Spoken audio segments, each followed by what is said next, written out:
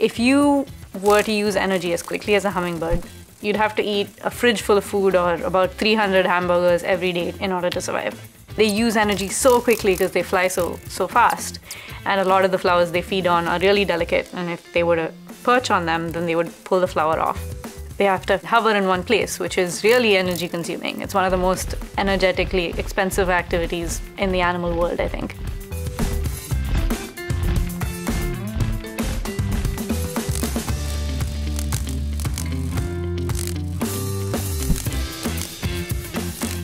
So they use energy really, really quickly in order to survive.